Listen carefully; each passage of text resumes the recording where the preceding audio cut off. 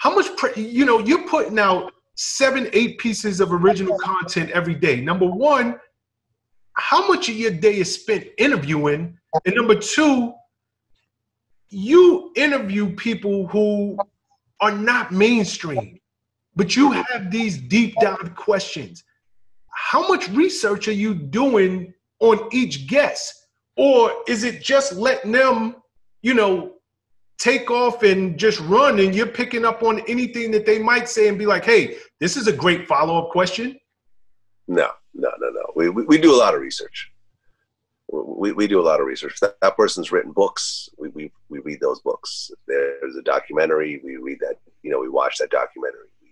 We go through their Wikipedia page, or we watch their other interviews. We listen to their music. We look at their social media. We talk to people that know that person. You know, we see if there's certain things that have been touched on but haven't really been explored. So when I sit down with somebody, I have a blueprint already. I have a beginning and an end. Now, along that journey, things veer off in different directions that I wasn't expecting. A person mentions something, it's like, oh, okay, let's go off on this tangent for a while. Or I didn't know this, so let me explore this. Because you never know. It's like you don't know what that person is going to say or do. So there's that. And I remember when I was in the UK, I did a run where I interviewed a bunch of UK artists. And I interviewed Tim Westwood. And me and him were talking, and he was like, he never does research. He never does, notes. He just likes to feel a vibe and do that. And, you know, shit, it's worked for him, right? He's been doing this since Westwood's been doing it forever. Forever. You know, he's a legend at this. But it's a completely different approach to how he does it and how I do it. With me, I know what I'm trying to do before I start. It's almost like leading questions. Like, you know, if you go into a trial, I usually ask a question already knowing the answer to it. And there's also an art form in how you could ask a very uncomfortable question by easing into that question using some related questions.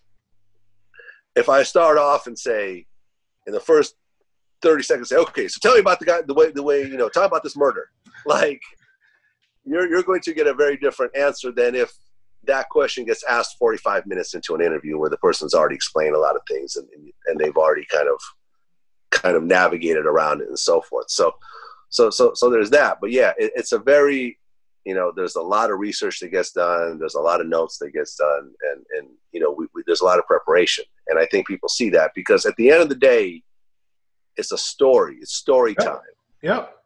You know, by the time the full interview is released, this person is telling a story, and it's a very interesting story. And I'm navigating that. The person's telling the story, but I am navigating that story from beginning to end.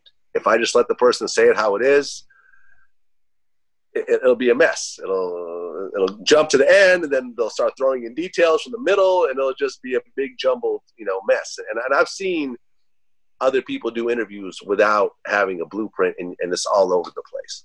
So I feel like I kind of structure it a certain type of way.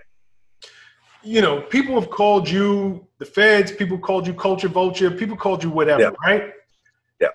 Have you ever, but at the end of the day, you're interviewing people, they're providing the answer, you're not putting a gun to their head.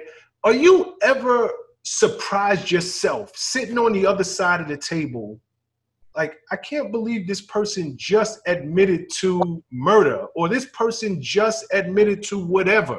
Does it, you know, now we all know that people have discussed murders on your show, on your platform. Yeah. When this first started happening, were you thrown off? Like, I almost can't even believe that they're this open. Well, no, because I already know the story before we start, right? But that doesn't mean they have to answer the question. Right. But, you know, at the end of the day, the person already kind of knows what they're going to talk about when they go on Vlad TV. It's not usually a big shock, right?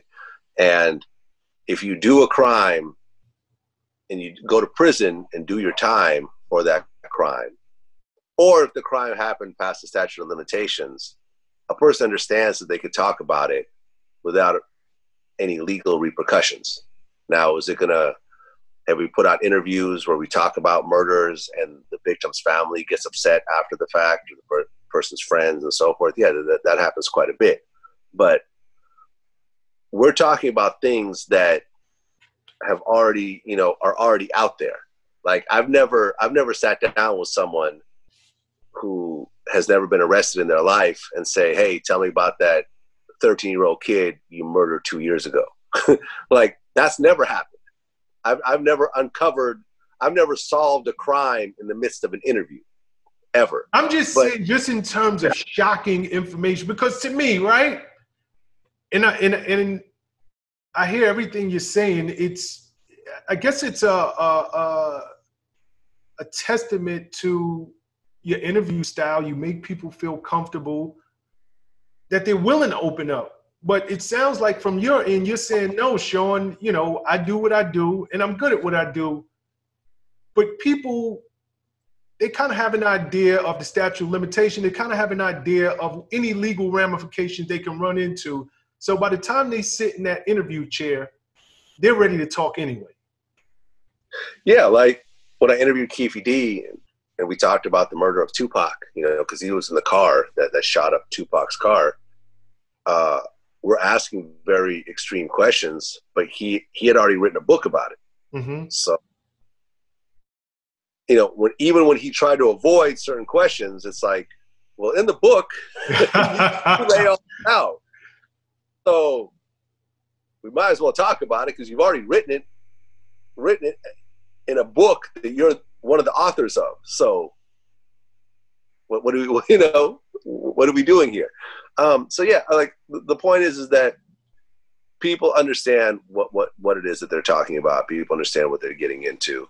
And people ultimately want to tell their story, man. Listen, if you go and do 20 years for a crime that you actually did and now you're out, you want to tell that story. You have the right to tell that story. You've done your time. You've sat in a cage for 2 decades and you missed out on a whole lot. But you get to tell your story. Guys like Teflon Shawn from DC, who went to jail for murder. And it's like, he even said in the interview, like, I didn't kill the guy. My man did. And he tried to come back and try to, tell the story later on after I got convicted, but the judge didn't accept it, But I've done so much, Shawn would say, I've done so much other dirt that, the 20 years I got, I can't be too mad at because there's all the other people he may have shot or killed that he got away with. I don't know. But in the way he answered, it was kind of like, I got away with a lot of shit. So I can't be too mad at the 20 years that I did, for what my friend did. And at the end of the day, that's my friend. So I'm willing to do it for him as well. So people want to tell their story, man, and not everyone gets a documentary. Like, and what we offer is a chance to do a documentary style interview, a life story type feature on that person that's going to live on forever, that millions of people are going to watch. Because waiting for that Netflix documentary, you'll end up dying before it comes. John Witherspoon never got a documentary about him, but he has a life story interview on VladTV that all of his fans could still watch to this day. What's up, guys? Thanks for sticking with me to the end of the video. Truly appreciate you. If you like anything you heard here today, go ahead and hit that subscribe button. And if you know anybody that can benefit from this message, feel free to share. Peace and love.